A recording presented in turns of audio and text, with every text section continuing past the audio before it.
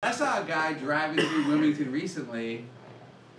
On the back of his truck window, across the entire back truck window, it just said, "Eat ass." That was my truck. There you go. We found him. I've been doing this bit across every comedy show I've been doing, looking for this man, right? That is a man with confidence, right? Because he loves that particular form of lovemaking so much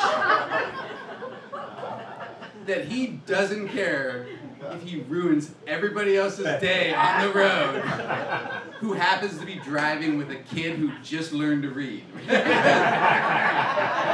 gonna be a lot of questions.